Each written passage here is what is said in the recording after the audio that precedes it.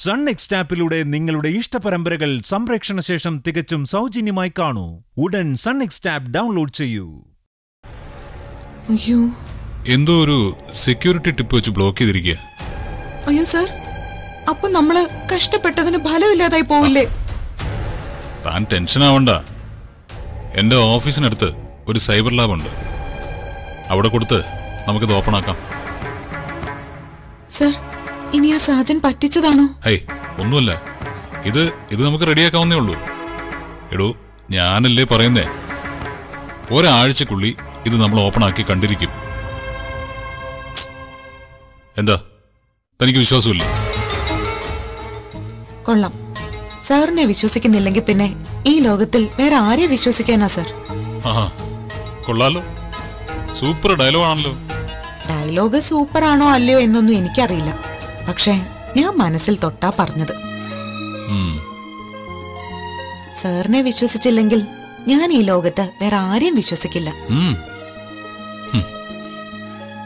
ഇന്ന് രാവിലെ ഞാൻ പറഞ്ഞില്ലേ, ഈ ലോകത്തിന്റെ ഏത് കോണിലും സാറിനൊപ്പം വരാൻ എനിക്ക് ധൈര്യമാണെന്ന്. ഈ വിശ്വാസമാണ് ആ ധൈര്യം. സാറിനെന്ന് എണ്ണ തേപ്പിച്ച് തന്നതും ആന്റിയുടെയും പ്രിയയുടെയൊക്കെ മുൻപില് ഭാര്യയും ഭർത്താവുമാണെന്ന് തെളിയിക്കാൻ ദേഹത്ത് തൊട്ട് അഭിനയിക്കുന്നതും ഒക്കെ ഈ വിശ്വാസത്തിന്റെ ശക്തിയിലാ. സാറിന്ന് എന്റെ നെറ്റിയിൽ നിന്നും ഷർട്ടിലെ കുങ്കുമം പുരട്ടിയപ്പോഴും ആ വിശ്വാസം എന്റെ കൂടെ ഉണ്ടായിരുന്നു. അതുകൊണ്ട് സാർ ഇപ്പൊ പറഞ്ഞതും ഞാൻ 100% വിശ്വസിക്കുന്നു. എനിക്ക് ഉറപ്പുണ്ട്, ഒരാഴ്ചക്കുള്ളിൽ സാർ ഈ പെൻഡ്രൈവിലെ വിഷ്വൽസ് എനിക്ക് കാണിച്ചു തരും. താൻ ഈ പറയുന്നൊക്കെ ഒന്ന് റെക്കോർഡ് ചെയ്ത് വെക്കാൻ പറ്റുന്നില്ലല്ലോ. ഇടയ്ക്കിടയ്ക്ക് അതിട്ട് കേൾക്കുമ്പോ എനിക്ക് എന്നോട് തന്നെ ഒരു മതിപ്പ് വരും. അതുമല്ല, ഞാൻ ആരാണെന്ന് 10 പേരെ അറിയിച്ചും കൊടുക്കായിരുന്നു. അത് സാറ് പറഞ്ഞാ മതി, ഞാൻ കുറച്ച് കൈയിന്നും കൂടിയിട്ട് റെക്കോർഡ് ചെയ്ത് തരാം.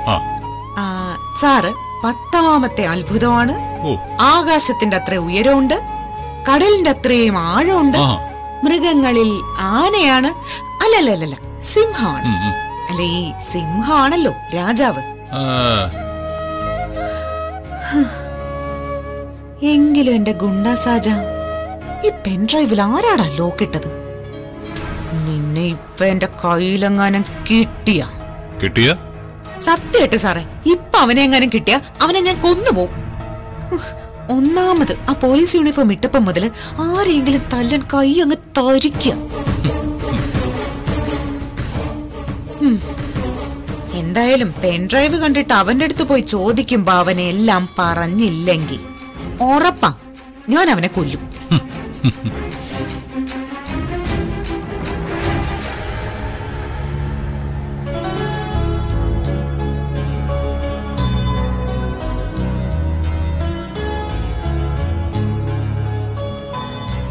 അമ്മേ. ഇരിക്ക്. എന്താ മോളെ? അമ്മേ, നാളെയല്ലേ വിഷു? ഇത്തവണത്തെ വിഷു നല്ല കളർഫുൾ ആക്കണം നമുക്ക്. അത് പറയാനമ്മേ ഞാനും വന്നേ. എന്ത് പറയാനാ?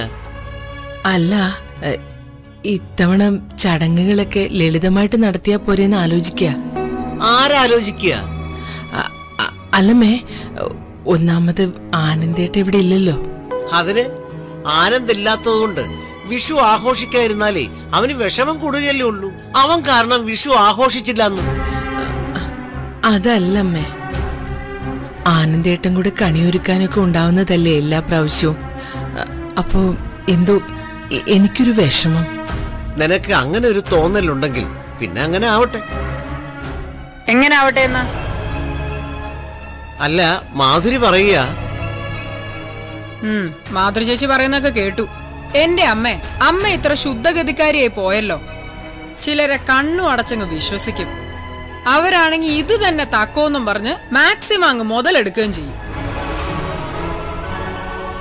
മധു എന്തൊക്കെ ഈ പറയുന്നേ? അയ്യോ, അറിയില്ല അമ്മേ. വിഷുവിനോട് പെട്ടെന്നൊരു വിരക്തി തോന്നിയത് എന്താണെന്ന് അറിയാവോ? അനുക്കുട്ടിയെ ഇങ്ങോട്ട് വരുത്താതിരിക്കാൻ വേണ്ടിയാ. ഇതൊക്കെ ഊഹിക്കാനുള്ള ബുദ്ധി ഇത്തിരി വളഞ്ഞ ബുദ്ധിയാന്ന് വച്ചോ, അതെനിക്കുണ്ട് മാധുരി ചേച്ചി. അമ്മയെ പറ്റിക്കണം. മാധുരി ചേച്ചിയെ എന്നെക്കാളും വലിയ സ്ഥാനം തന്നു വച്ചിരിക്കുമല്ലേ. അപ്പോ മാധുരി ചേച്ചി പറയുന്ന അങ്ങ് വിശ്വസിക്കും. പക്ഷേ ഞാനേ ആള് വേറെ. എന്താ മാധുരി, മധുവിത പറയുന്ന നേരാണോ? അമ്മേ, ഞാൻ എല്ലാം കൂടി കണക്കിലെടുത്തിട്ടാ പറഞ്ഞേ. കണക്കിലെടുത്താലും കൊള്ളാം, സയൻസിലെടുത്താലും കൊള്ളാം. അമ്മേ, നമുക്കിവിടെ വിഷു അതിഗംഭീരമായിട്ട് ആഘോഷിക്കണം. നമുക്ക് അർമാദിക്കണം. കഴിഞ്ഞ വിഷു നന്നായിട്ട് നടന്ന ഈ വിഷു അതിലും നന്നാക്കാൻ ഞാൻ കഴിഞ്ഞ വർഷം നേർച്ച നേർന്നിരുന്നു. എനിക്ക് ഈ നേർച്ച നടത്തിയേ പറ്റൂ. അല്ല മേം, ആനന്ദേട്ട ഇല്ലാതെ. അയ്യ, ഒരാനന്ദേട്ടൻ. അമ്മയുടെ മോനും എന്റെ ആങ്ങളെ ആയതിനു ശേഷമാ ആനന്ദ് സാറും ആനന്ദേട്ടനും ഒക്കെ ആയത്. ആനന്ദേട്ടനെ ഞാൻ വിളിച്ചു പറഞ്ഞോളാം. അമ്മേ, പ്രഖ്യാപിക്കണം. വിഷു അതിഗംഭീരമായി കൊണ്ടാടണമെന്ന് പ്രഖ്യാപിക്കണം. മാധുരി, നമുക്ക് വിഷു പതിവ് പോലെ അതിഗംഭീരമായി തന്നെ ആഘോഷിക്കണം. ഇപ്പോഴാണമ്മേ അമ്മയൊരു അമ്മയും അമ്മായും ഒക്കെ ആയത്. പിന്നെ അമ്മയ്ക്ക് അമ്മയുടെ ശക്തി അറിയില്ല. അനുസരിപ്പിച്ച് മാത്രം ശീലിച്ച അമ്മ ഇപ്പൊ ചിലരുടെയൊക്കെ മുന്നിൽ അനുസരിച്ച് നിൽക്കുന്ന കാണുമ്പോ എന്റെ ഹൃദയ ഇടിയുന്നേ. അമ്മേ, ആന മെലിയും, പക്ഷെ അതിനെ തൊഴുത്തി കെട്ടില്ല. അത് മാത്രം ഓർമ്മിച്ചാ മതി. മാധുരി പറഞ്ഞത് മനസ്സിലായല്ലോ? മനസ്സിലായമ്മേ. നമുക്ക് വിഷു അമ്മ പറഞ്ഞ പോലെ കളർഫുൾ ആക്കാം. അമ്മ എന്ത് തീരുമാനം എടുത്താലും അത് തന്നെയാണ് ഇവിടെ എല്ലാവരുടെയും തീരുമാനം. വിഷു ഗംഭീരാക്കാം.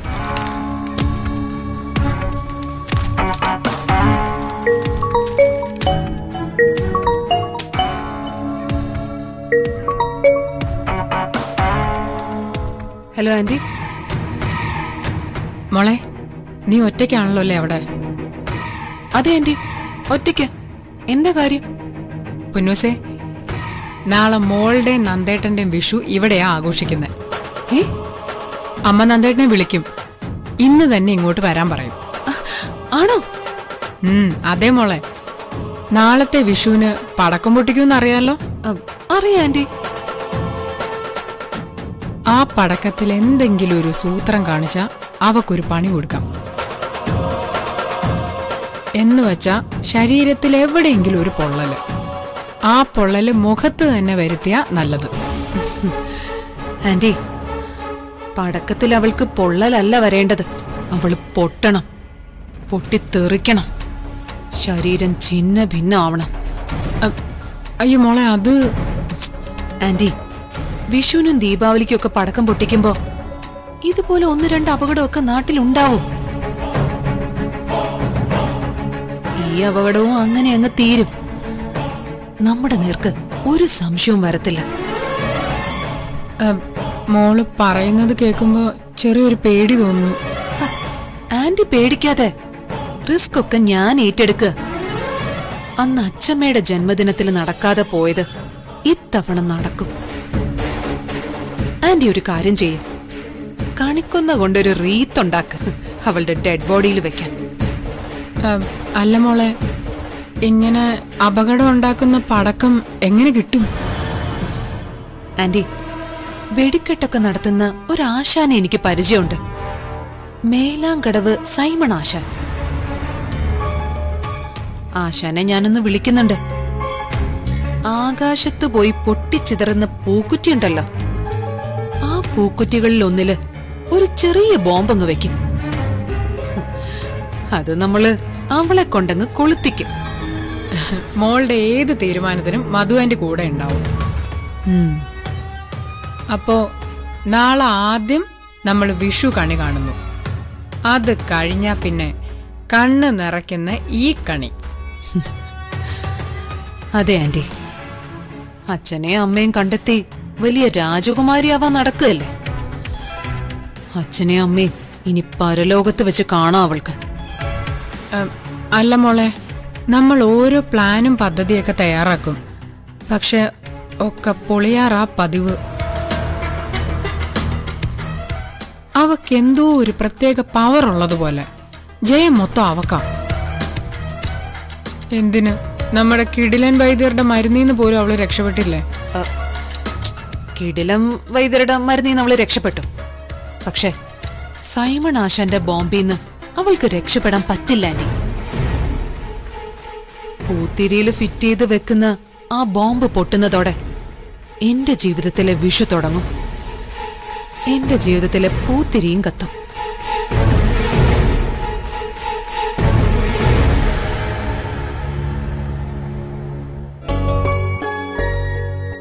സാറേ, നാളെ വിഷുവല്ലേ? ഞാനൊരു ഐഡിയ പറയട്ടെ. എന്താ ചെറുകുട്ടി? നമ്മുടെ കസ്റ്റഡിയിലുള്ള ഗുണ്ടാ സാജൻ, അവനൊരു വിഷു കൈ നീട്ടൊക്കെ കൊടുത്താലോ? മനസ്സിലായില്ല. നാളെ വിഷുവല്ലേ, അവനൊരു സന്തോഷമാവട്ടെ. ഒരു പുതിയ ഷർട്ടും ഒരു മുണ്ടും 1001 രൂപ കൈനീട്ടോട്ടങ്ങ് കൊടുത്താലോ? അവന്റെ വീട്ടിലേക്കും പുതിയ തുണിയൊക്കെ എത്തിക്കാം. വിഷുവിന്റെ വഴിക്ക് പോട്ടെ ചെറുകുട്ടി. എനിക്ക് അതിൽ വലിയ താല്പര്യമൊന്നുമില്ല. അയ്യോ, അങ്ങനെ പറയരുത് സാർ. ഏതാഘോഷമായാലും അത് സന്തോഷമുള്ള കാര്യമല്ലേ സാർ? ഇപ്പൊ തന്നെ ക്രിസ്മസ് ആവാറാവുമ്പോഴേക്ക് ഞങ്ങൾക്ക് വീട്ടിൽ അറിയാതൊരു സന്തോഷം വരും. ബന്ധുക്കളൊക്കെ ഒത്തുകൂടും. മുമ്പൊക്കെ ആശംസ കാർഡൊക്കെ വരും. പുൽക്കൂടൊരുക്കും, കരോളുകാർ വരും, ക്രിസ്മസ് ഉപ്പം വരും. ഇതിലൊക്കെ എന്താ അർത്ഥമുള്ളതെന്ന് ചോദിച്ചാൽ ഒറ്റ ഉത്തരേ ഉള്ളൂ സാർ: സന്തോഷം. മനസ്സിന് സന്തോഷം തരും. ഇപ്പൊ തന്നെ സാജന് വിഷു കൈ നീട്ടമായി വിഷുവിന് സമ്മാനമെന്ന് പറഞ്ഞ് 1 രൂപയുടെ ഒരു വെള്ളിത്തുട്ടൊന്ന് കൊടുത്തു നോക്കണം സാറേ. വലിയ സന്തോഷമാവും. തുകയുടെ വലിപ്പമല്ല, അതിലെ സ്നേഹം അവനെ സന്തോഷിപ്പിക്കുന്നത്. ആ, താൻ എന്താന്ന് വെച്ചാ ചെയ്യ്. അവൻ ഫുൾ ലോക്ക്ഡൌണല്ലോ. തന്റെ ശ്രദ്ധ വേണം. അവൻ അനങ്ങാത്ത രീതിയിൽ കെട്ടിയിട്ടിട്ടുണ്ട്. ഞാൻ ഉടനെ അങ്ങോട്ട് പോവാ. പിന്നെ സാറേ, വിഷു ആയിട്ട് മേഡത്തിന് സമ്മാനമൊന്നും വാങ്ങുന്നില്ലേ? കല്യാണം കഴിഞ്ഞിട്ടുള്ള ആദ്യത്തെ വിഷു അല്ലേ സാറേ? അല്ല, അങ്ങനെയൊക്കെ ഉണ്ടോ? ചേടാ, സാർ ഈ രാജ്യത്തല്ലേ ജീവിക്കുന്നത്? ഇതൊന്നും അറിഞ്ഞൂടെ? ഭർത്താവിന്റെ കയ്യിൽ നിന്ന് കൊച്ചു കൊച്ചു സമ്മാനങ്ങൾ കിട്ടാൻ ആഗ്രഹിക്കാത്ത ഏത് ഭാര്യയുണ്ട് സാർ ഈ ലോകത്ത്? സാറിന് നാളെ വിഷുവാണെന്ന് പോലും അറിയത്തില്ല. പക്ഷെ മാഡത്തിന് നാളത്തെ ആഘോഷത്തെക്കുറിച്ചും സാറ് കൊടുക്കാൻ പോകുന്ന കൈനീട്ടത്തെക്കുറിച്ചും മാത്രമേ ചിന്ത കാണത്തുള്ളൂ. ആണോ? പിന്നല്ലാതെ. നോക്കിക്കോണം സാറേ, മാഡം നാളത്തെ വിഷു ആടിപൊളിയാക്കും. വിഷു കൈനീട്ടവും വിഷു പടക്കവും ഒക്കെ നാളത്തെ ആഘോഷം പൊടി പൊടിക്കും.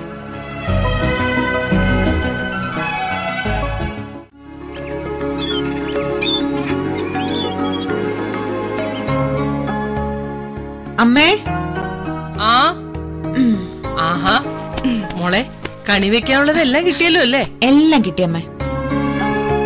നിങ്ങളുടെ വിവാഹത്തിന് ശേഷം വരുന്ന ആദ്യത്തെ വിഷുവാ. ഗംഭീരമാക്കണം. ചില കാര്യങ്ങൾ ആലോചിച്ച് ഇത്തവണ ആഘോഷങ്ങൾ ഇല്ലാതിരിക്കുന്നതാ നല്ലതെന്ന് ആലോചിച്ച് ഇപ്പൊ ഞാനും ഉത്സാഹത്തിലാ. ആ അമ്മേ, പൂജയും സായും കൂടെ കണിയൊരുക്കാനുള്ള എല്ലാം വാങ്ങി വന്നു. അയ്യയ്യേ, ഇതൊരുമാതിരി ഉണക്ക മാങ്ങയും ഉണക്ക പൂവും. അശ്ശേ, ഛേ, എന്റെ മാധുരി ചേച്ചി എന്നോട് പറഞ്ഞായിരുന്നെങ്കിൽ ഞാൻ നല്ല സൂപ്പർ ഐറ്റം കൊണ്ടുവരായിരുന്നല്ലോ. ഒന്ന് നിർത്തുമതു. അമ്മേ, ഞാൻ സത്യമായിട്ടുള്ള കാര്യമാ പറഞ്ഞത്. ആഘോഷത്തിൽ നിറവ് വരേണ്ടത് മനസ്സിലാ. ഈ മാങ്ങയ്ക്ക് പൂവിനൊന്നും ഒരു കുഴപ്പമില്ല. ഇനി അഥവാ പൂവിനൊരു ക്ഷീണം ഉണ്ടെങ്കിൽ മനസ്സിൽ നിറവുണ്ടായാൽ മതി. വിഷു ആയാലും ബക്രീദ് ആയാലും ഈസ്റ്റർ ആയാലും ആഘോഷിക്കുന്നതേ മനസ്സിന്റെ നന്മ കൂട്ടാനാ. കൂടും മുത്തശ്ശി ഒരു ഷേക്ക്.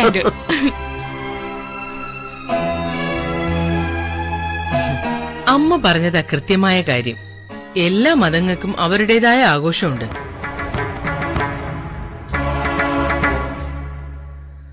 ഒരു വിഷു കഴിയുമ്പോ, അല്ലെങ്കിൽ ക്രിസ്മസും റംസാനും കഴിയുമ്പോ മനസ്സിന് നന്മ കൂടിയ ആ ആഘോഷം വിജയിച്ചു അല്ലേ അമ്മേ? വരുന്നവരും പോകുന്നവരും ഒക്കെ മെസ്സേജ് പറയാൻ തുടങ്ങിയ പിന്നെ നമ്മൾ പറഞ്ഞ അങ്ങ് പിൻവലിച്ചു. നാളെ വിഷു ആഘോഷിക്കാൻ അനുക്കുട്ടിയെ നന്ദഗോപനെ ഇങ്ങോട്ട് വിളിക്കണം.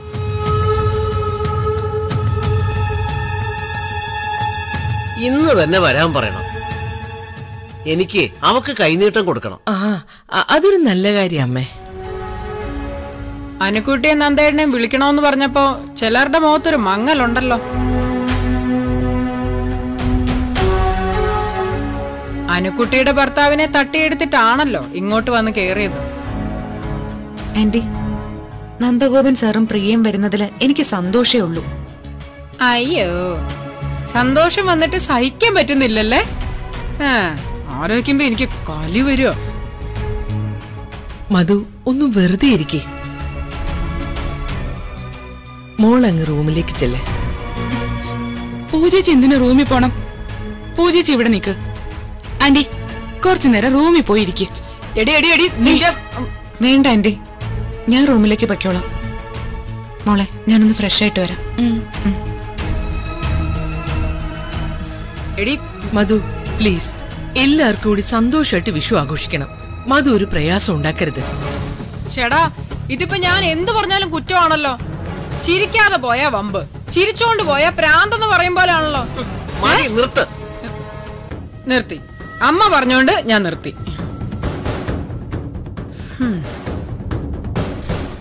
ദേ മോളി പൂ കൊണ്ടുവന്ന് പൂജാമുറി വെക്ക്.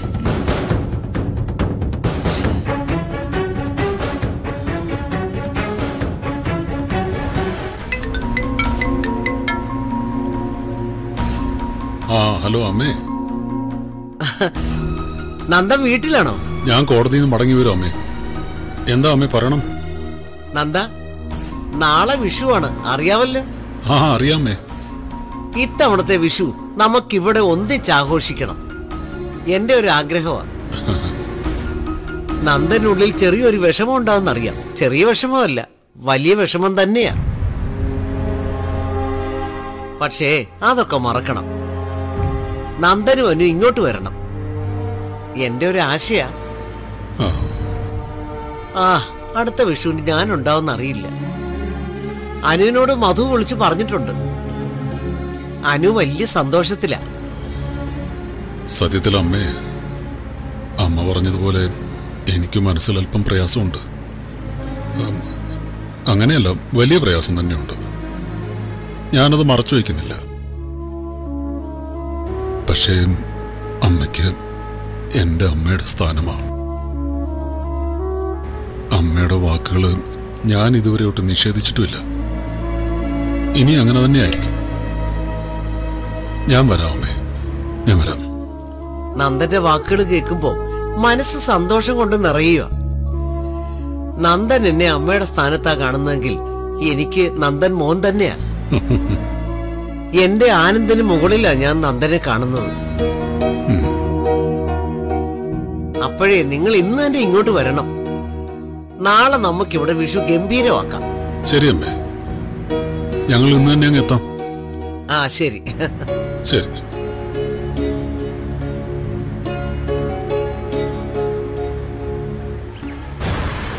മേഡം പറഞ്ഞിരുന്ന എല്ലാ പടക്കങ്ങളും ഉണ്ട്.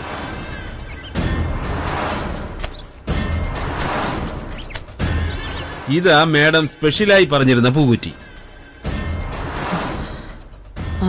വളരെ സൂക്ഷിച്ചു വേണ്ട ഇത് കൊളുത്താൻ. സാധാരണ ഇത് ആശൻ ഉണ്ടാക്കുന്നതല്ലെന്ന് എനിക്കറിയാം.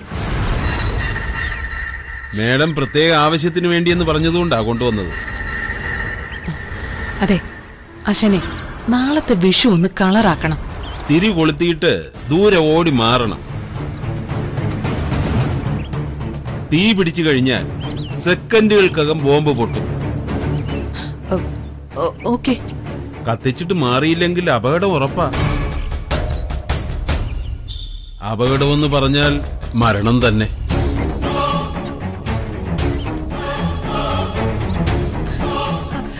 ആശാൻ ഒന്നുകൊണ്ടും പേടിക്കണ്ട. ഞാൻ വളരെ സൂക്ഷിച്ച് കൈകാര്യം ചെയ്യും. ചോദിച്ചതിലും 1000 രൂപ കൂടുതലുണ്ട്.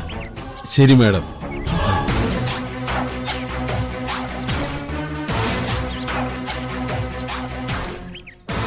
ഇത് കത്തിച്ചു കഴിഞ്ഞ പിന്നെ നിന്റെ പൊടി പോലും കണി കാണാൻ കിട്ടില്ലല്ലോ പൂജ മോളെ.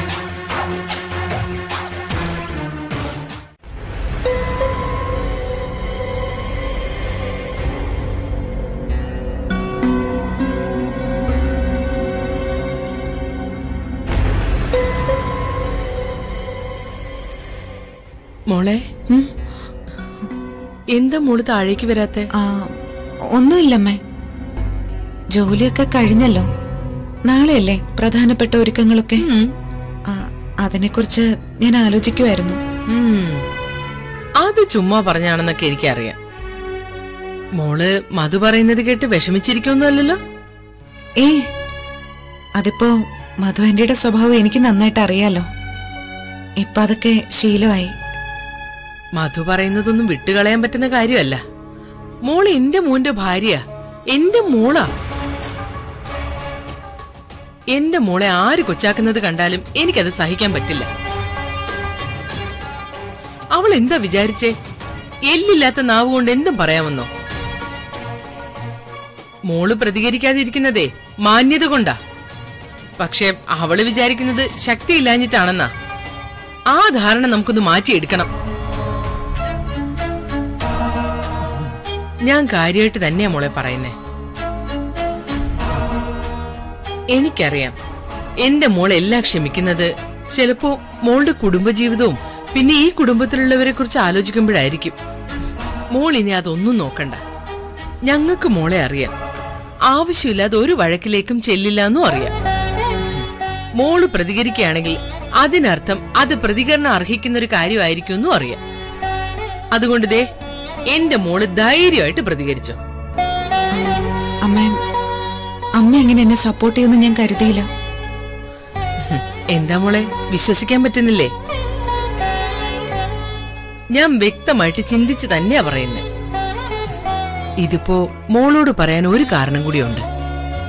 എന്താ അമ്മേ? വിഷു ആഘോഷിക്കാൻ നന്ദേട്ടനും അനു ഇന്നെത്തും. അവര് ഇവിടെയാ താമസിക്കുന്നേ. നാളെ വിഷുക്കണിയും കണ്ട് അമ്മയുടെ കയ്യിൽ നിന്ന് കൈനീട്ടവും വാങ്ങി മടങ്ങിപ്പോവും.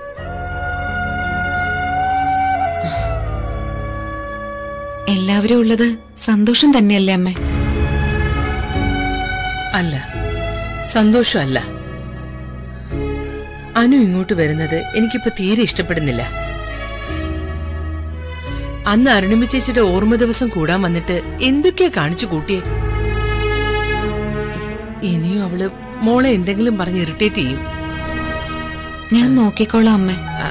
ആകെ ഒരു ശ്രദ്ധ വേണം മോളെ. ജയം കാണാൻ ദുഷ്ടരേത് വഴിയും സ്വീകരിക്കും. ഒരു കരുതല് വേണം. ഇനിയിപ്പം ഒന്ന് പൊട്ടിക്കേണ്ട സാഹചര്യം വന്ന് അങ്ങ് പൊട്ടിച്ചേക്കണം. അമ്മ കൂടെയുണ്ട്. എന്താ മാധുരി ചേച്ചി പൊട്ടിക്കുന്ന കാര്യമൊക്കെ പറയുന്നേ? അത് പടക്കം പൊട്ടിക്കുന്ന കാര്യം പറഞ്ഞതാ മധു. പടക്കം അല്ലടി പൂജ, നീ ആ നാളെ പൊട്ടിത്തെറിക്കാൻ പോകുന്നേ.